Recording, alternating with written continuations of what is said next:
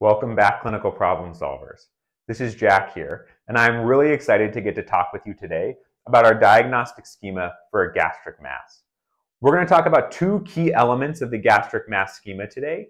The first is going to be paths to the problem. What we mean by that is the clinical presentations that may clue us into the possibility of an individual having a gastric mass.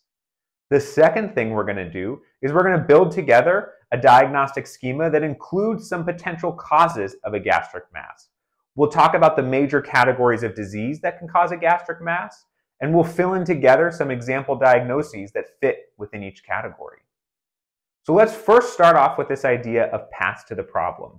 Again, what are the signs and symptoms that individuals may present with that could clue us then to there potentially being a gastric mass? Now, in order to answer this question, we have to ask ourselves, what types of symptoms can masses cause? So take a few seconds to think to yourself, what are some of the clinical presentations that I may have seen in an individual who has a gastric mass? To understand what symptoms a gastric mass can cause, we can think to ourselves about what types of things gastric masses can do. Again, masses of any type involve an abnormal proliferation of tissue. And as that abnormal proliferation of tissue develops, we can sometimes see that tissue erode into or lead to problems with the nearby vessels. And so one of the paths to the problem of a gastric mass is going to involve occult GI bleeding.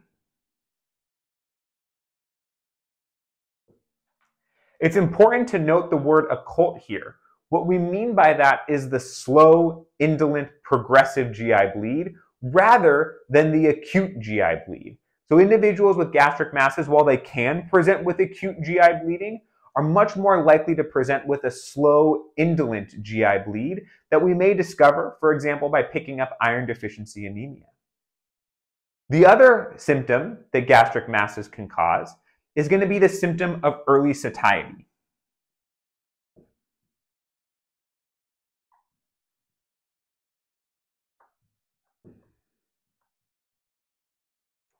Now, we said that masses involve abnormal proliferation of tissue, and that abnormal proliferation of tissue can take up space.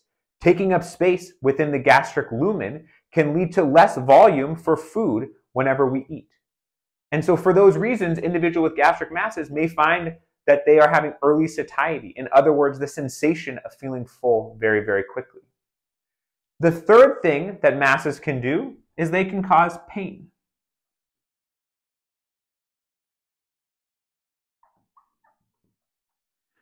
In the same way that abnormal proliferation of tissue may bleed, or in the same way that it may obstruct the lumen and lead to early satiety, it can also stretch and compress nearby tissues and structures, and that can lead to the presentation of pain.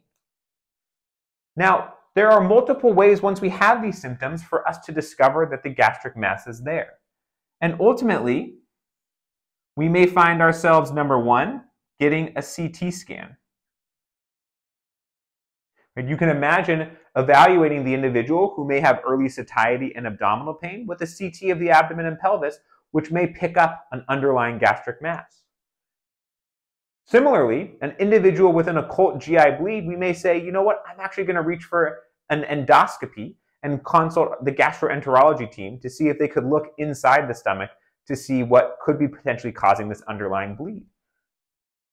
So our other key diagnostic test is going to be an EGD.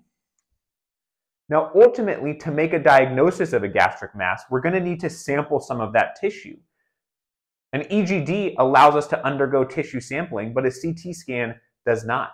And so if we detect a gastric mass on a CT scan, we're going to ultimately reflex to the EGD so that we can make a tissue diagnosis with biopsy. Now, depending on what the biopsy shows, that will give us an answer to what the underlying cause of the gastric mass is. So let's talk about what some of the things that we may discover when we make a diagnosis of a gastric mass. When you think about the different categories of disease that could cause a mass anywhere in the body, not just in the stomach, think to yourself about what types of disease categories you may think about. I'll give everybody a few seconds here to, again, think about some of the different disease categories you might think of. Now, I'm going to give you a way to think through causes of mass that you can take to the bank and apply to any part of the human body. Right? In this case, we're going to use it for the stomach, but this is a framework that I learned from Dr. Gurpreet Dhaliwal as a way to think about the different categories of disease that can cause a mass. Okay? We can have benign neoplasms. We can have malignant neoplasms.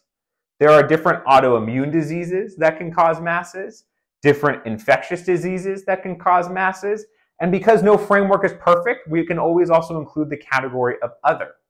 And so again, whether you're dealing with a mass in the lungs, a mass in the intra-abdominal space, or in this case, a mass in the stomach, this general framework of benign, malignant, autoimmune, infectious, and other can be a scaffold that you can use. So let's double click on each of these categories and ask ourselves what types of diseases fall into the gastric mass schema based off of these different categories. When we think about benign lesions within the GI tract, and specifically within the stomach, there's two we can think of. Number one is going to be an adenoma, and number two is going to be a polyp. Again, these are going to be benign lesions of the GI tract, but we can also have malignant neoplasms. And the big three to think about is going to be the most common, which is adenocarcinoma.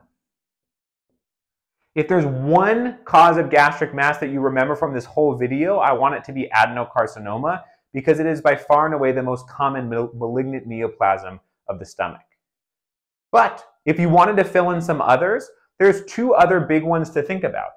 Those are going to be lymphomas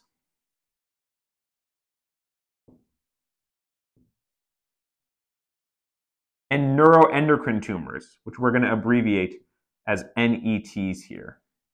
There are several types of gastric neuroendocrine tumors that may be associated with other different diseases. For example, type 1 neuroendocrine tumors are associated with things like atrophic gastritis. Type 2 neuroendocrine tumors of the stomach are associated with things like Zollinger-Ellison syndrome or multiple endocrine neoplasia.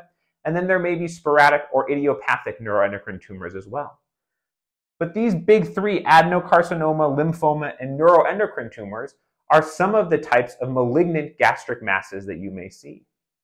In addition, we could think about things like gastrointestinal stromal tumors, which are usually going to be subepithelial masses. In other words, masses that are not emerging from the epithelial layer, but from just below the surface of the stomach epithelium.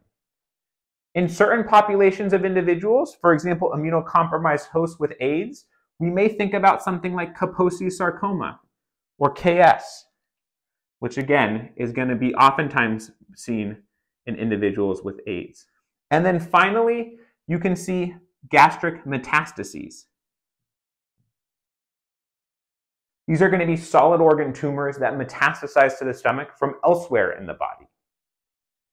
Moving on to the autoimmune category, there are certain autoimmune diseases that have a particular predilection for causing mass-like lesions. For example, IgG4 disease and sarcoid.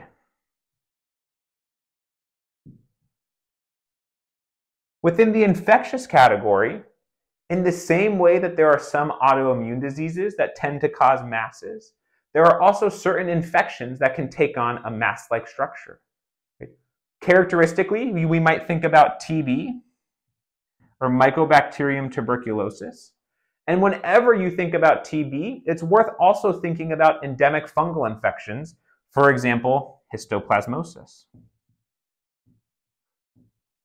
And finally, there is one specific fungus that we can think about in very immunocompromised hosts. For example, individuals who may have profound neutropenia or solid organ or stem cell transplants, and that's going to be mucor.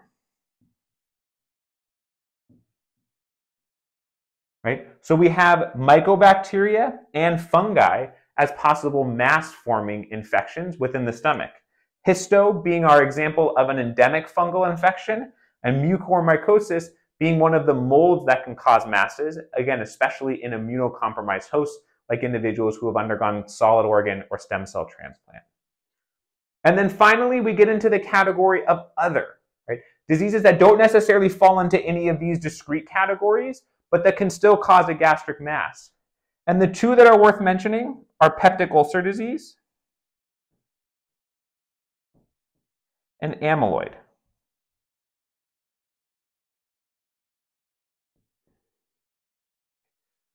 Somebody can have a gastric ulcer, and that gastric ulcer has a very large inflammatory response that can lead to raised edges and an inflammatory mass within the stomach that can look like some of these other diseases and cause a gastric mass. So, to recap what we've talked about so far, when we think about a gastric mass, we want to remember the different paths to the problem, the symptoms that somebody may have that may clue us into the possibility of there being a gastric mass. The three classic symptoms that are worth remembering are going to be occult GI bleeding, early satiety, and inflammatory abdominal pain that usually develops over weeks to months. When we have any of those symptoms, we may find ourselves going down one of two diagnostic routes or both. And those are going to involve a CT scan, which may show us on cross-sectional imaging that an individual has a mass in the stomach, or an EGD, where we take a direct look inside the lumen of the stomach and see a mass there. The EGD allows us to take a tissue sample and make a diagnosis with biopsy. And those diagnoses may fall into one of these categories that we have here. Again, benign lesions like an adenoma or polyp, malignancies like gastric adenocarcinoma, lymphoma, or a neuroendocrine tumor. And then much less commonly, we may see an underlying autoimmune disease like IgG4 disease or sarcoid, or one of the infections like a mycobacterial or fungal infection. And then finally, in the other category, we may discover that actually this gastric mass was caused by something like peptic ulcer disease, or rarely something like amyloid. So that covers it, CV Solvers. If you like this video, please do show your support and give us a like below. And please do leave your comments to share something that you learned or any ways that we can make these videos better in the future. Thank you so much for tuning in, and we'll see you next time.